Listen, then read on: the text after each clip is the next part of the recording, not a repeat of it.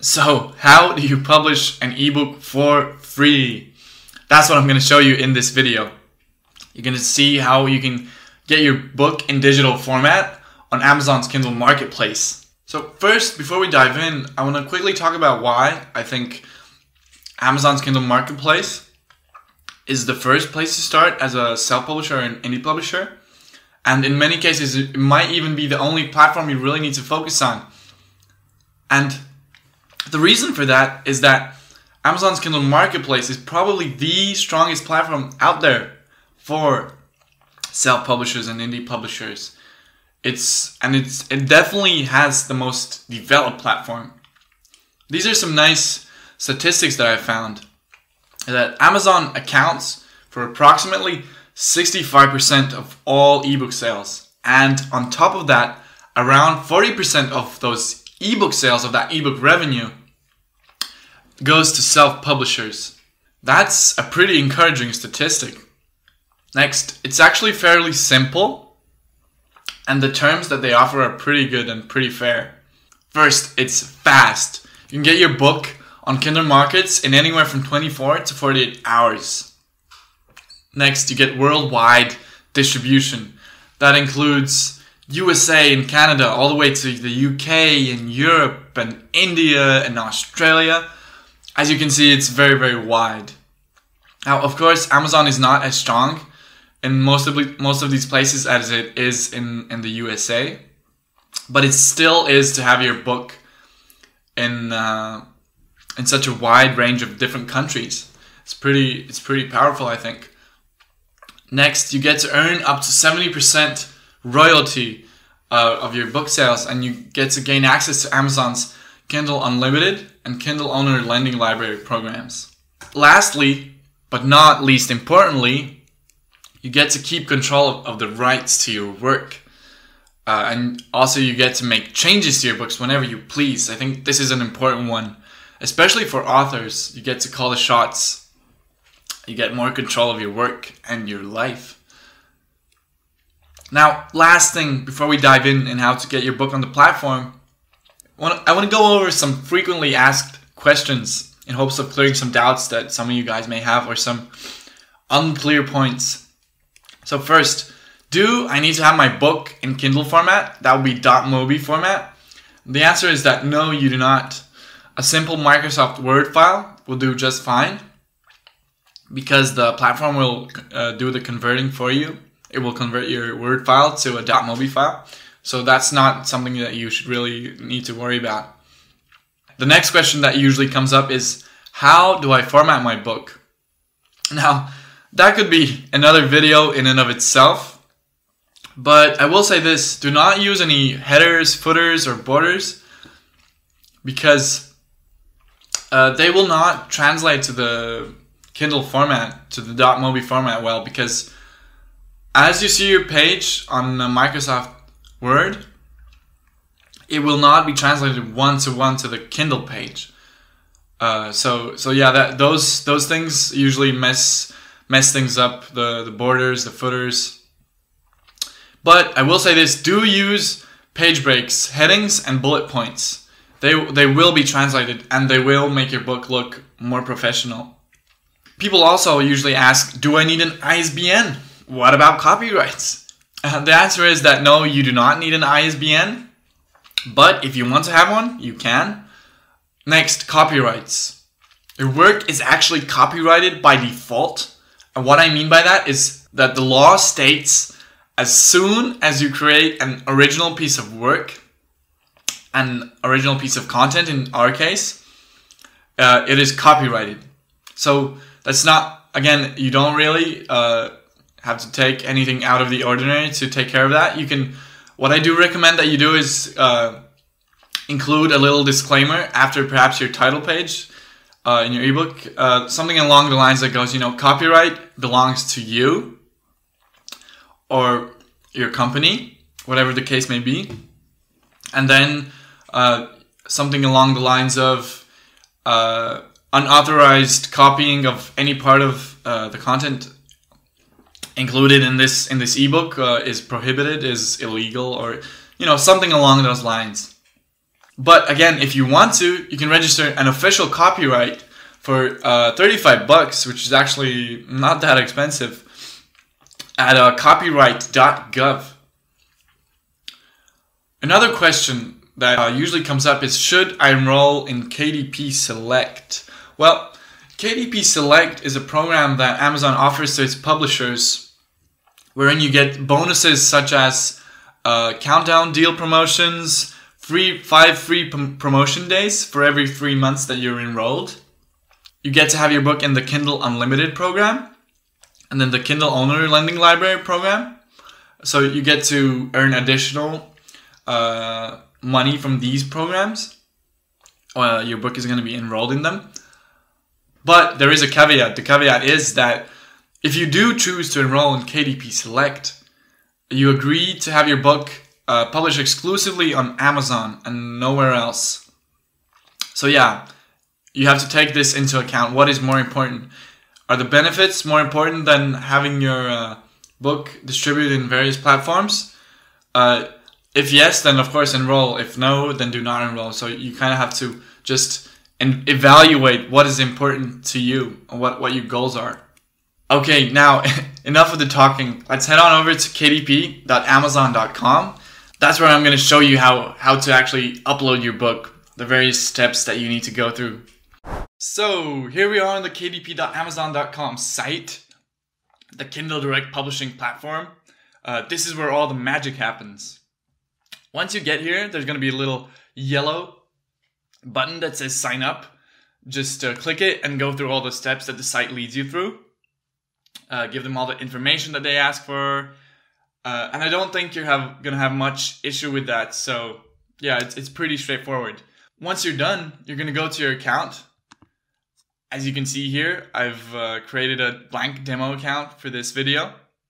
So now I assume that you've already created your book, that you have a nice Word file, that you have an awesome cover. What you're going to do is click this, plus Kindle ebook. Here it begins. First, you're going to enter your title.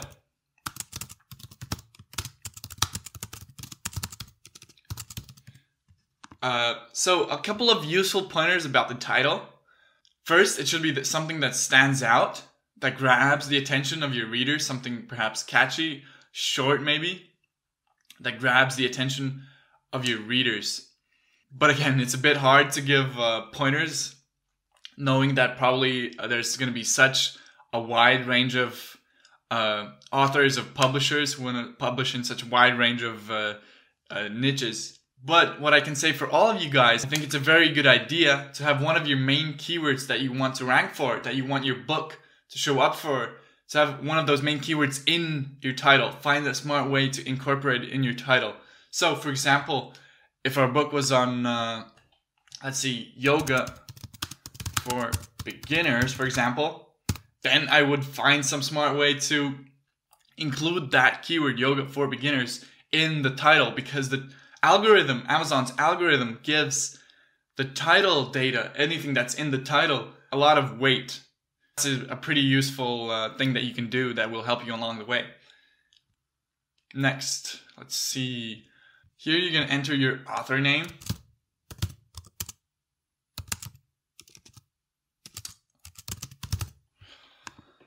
Add any contributors if there are any. Next, another important one, the description. So here you're going to list all the benefits, how the reader is going to benefit when they buy and read your book. And conversely, if your book is a fiction book, you're going to hook them in with the awesome plot of your book. Another thing, it's a good idea to include HTML tags. They look something like this. For example, the main heading would be H1. And all the text that would be here would be much, much larger than regular text. Next, what else do we have? We have bold text.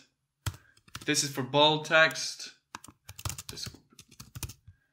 Then if you want to do italic text, this is what it would look like. What else? It might be really useful for you to use lists. this would be an unordered list, and every list item will look like this. So I'll show you in a moment here. So this would be list item, and every list item would then be like this. It would automatically start in a new line, and same for an ordered list. So this would be a numbered list. So yeah, I think you get it. There's probably going to be a link somewhere down below where you can learn more about this, all the various tags, but it's a good idea to have your description nicely formatted. Next, choose whichever applies for you. Most likely it's this, that you own the copyrights and hold all the necessary publishing rights. Unless, of course, you're publishing something that's in the public domain, which is a whole nother case. Next, another important one, keywords. Keyword optimizing your book will help potential readers find your book. So a good tool that I can actually recommend, it's very straightforward, is that you actually use Amazon's suggestion bar as a tool that gives you ideas for keywords.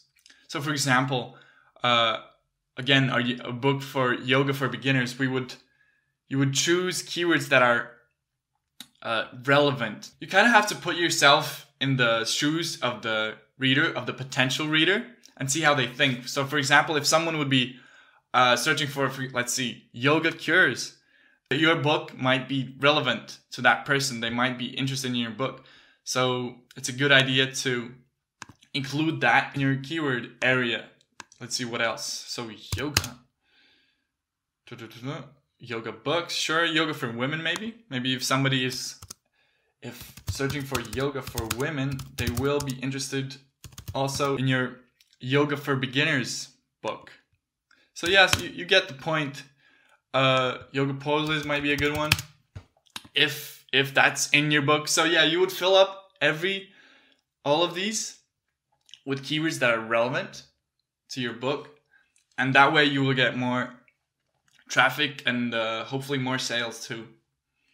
Next, categories. A couple of useful pointers on this is that this is another way that readers find your book, through category lists, through bestseller lists. So a good idea is, one, to have your two categories Amazon offers you, the two choices that Amazon offers you, in two different broader categories. I'll show you what I mean in a second. The idea behind that is that you can get more exposure that way. So, again, let's see. For example, one broad category might be mindfulness and meditation for our imaginary yoga book. That would be one broad category. Another one would be, let's have a look, might be somewhere here.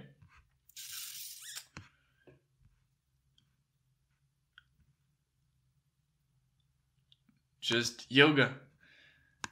So these might be two categories that you choose. You see, these are the broad ones. Two different broad ones. Instead of having two that are under the mind, body, spirit, you have two in the broader ones.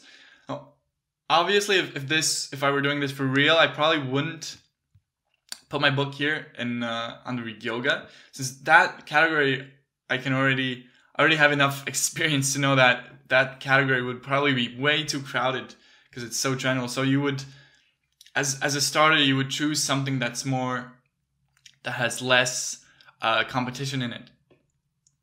Next up, if this is relevant, if your book is a kid's book, then put in the relevant data. Next, publishing option. If you're ready to release it now, leave it as it is. If having a pre-order time is in your strategy, then choose the latter one. Let us proceed. Next, here we are on the content part. Here you choose whether or not you want to enable digital rights management for your book. So this is a tool that they've made to inhibit unauthorized sharing of your book. And whether or not you want to enable it is really, again, up to you. Whether you want to allow people to share your work more freely and thus you get more exposure, as an author, you would choose no in that case. Or if you want to inhibit unauthorized distribution, you just choose yes. So that's the abbreviated version of digital rights management. So here we'll pick no. You know, at the end of the day, chances are it won't make much of a difference. So don't get stuck here. Next, here you're going to upload your book. Wait for it to load. It usually does not take too long. And then you're going to upload your Kindle cover. I do not recommend that you use the cover creator because chances are you won't be able to create a high quality cover for yourself. So I recommend that you either hire someone on Upwork, or perhaps if you're on a tight budget, find someone on Fiverr.com.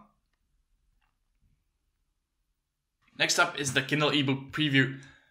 Here you can launch the previewer. Here you can have a look at how your book looks when it's in Kindle format, when it's on the Kindle. So you can actually, here you can make revisions. If you see something that's off, something that you do not like, something that's perhaps off with the formatting, you can correct it. You can have a look, see what's wrong, and then go back to your Word file, re-upload your book, and take care of it. Next up is the ISBN. As I mentioned before, it's optional. So if you've chosen to have it, just enter it here.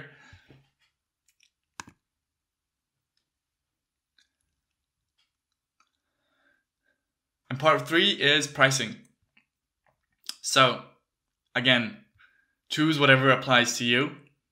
I already touched on this before. Unless there's some restrictions in your case, then just choose worldwide rights, the first one. Next up is royalty and pricing. So here you choose your price point.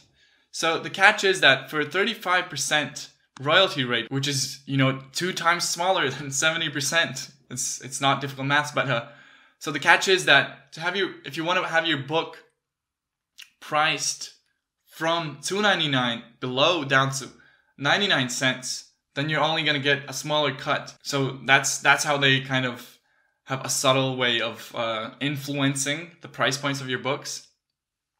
And here, as you can see, for 70%, your book is going to has to be in $2.99 to $9.99 price ranges. So let's see, I will enter $2.99. Which of these you choose really depends on your strategy. A good strategy that I can recommend right away is that at first you actually opt for the 35% royalty rate, and you can distribute your book at a much lower price at 99 cents, that you will actually get much more sales, and you can work with the algorithm in that way. But again, feel free to do it your own way. You can start with $2.99 or even higher, up to you.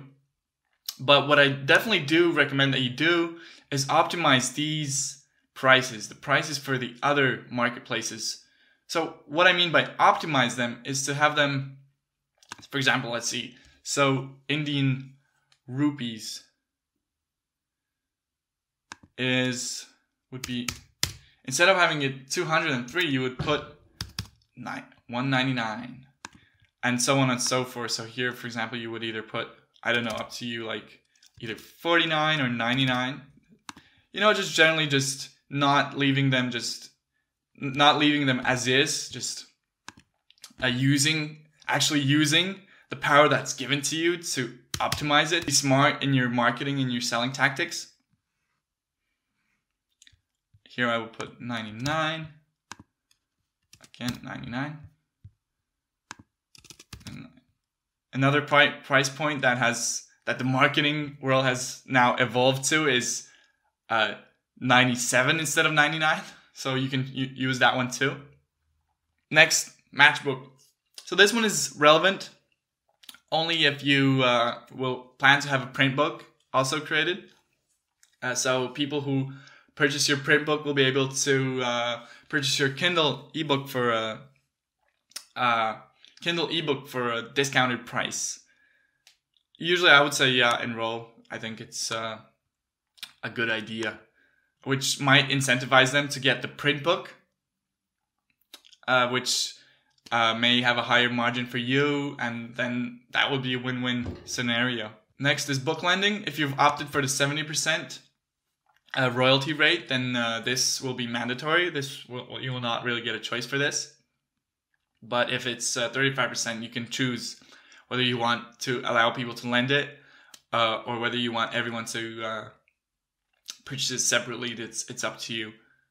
And that's it. As you can see, because I have not completed my information for this account, for this demo account, I'm not able to publish my ebook. But all you would do is just click here, and that is it. That is how you upload a Kindle ebook. That is how you upload an ebook to Amazon's Kindle markets. I think it was pretty straightforward. If you have any questions, feel free to leave them down below. I will hopefully find the time to answer them. And next in this process, after you've uploaded your book, you would proceed to market it and so on and so forth. So yeah, good luck. Done.